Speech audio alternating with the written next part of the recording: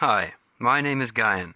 I'm Andy Kuhlken, and we've been invited to the 2017 Our Ocean Summit in Malta. An Ocean for Life Leadership Summit will bring together the next generation of entrepreneurs, political and civil society leaders, scientists and researchers to brainstorm and come up with visionary ideas on how to conserve and sustainably use our ocean for the present and future generations, along with the Sustainable Oceans Alliance. The Sustainable Oceans Alliance empowers the next generation to become leaders in preserving the health and sustainability of our ocean, providing leadership opportunities and supporting the development of entrepreneurial solutions. But Malta is a long way away, and we need your help getting there. So go to our GoFundMe page with the hashtag Youths Saving Corals. The coral reef is the most biodiverse ecosystem on the planet, with even more species than the rainforest.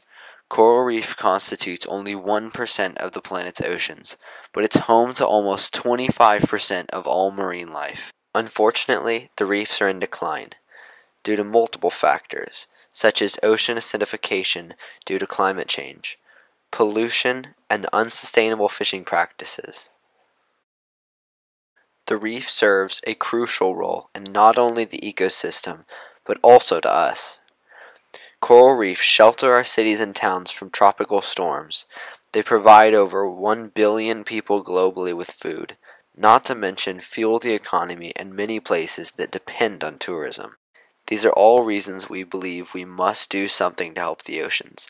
Our solution is through creative innovation. We use patented marine growth substrates that are site and species specific, so that scientists can request a certain habitat for their coral species and exact conditions, in order to cast artificial structures that will serve as a backbone for new coral to grow in areas where the reef has died, and even to build completely new artificial reefs to help relieve some of the stress from tourism, such as people touching the coral and anchors being dropped onto it.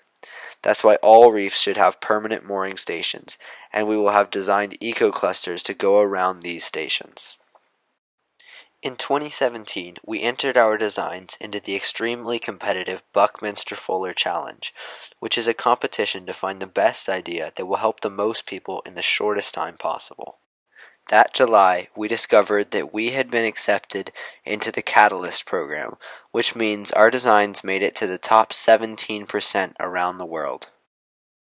Thank you to everyone who has supported us, because we never could have gotten here without you.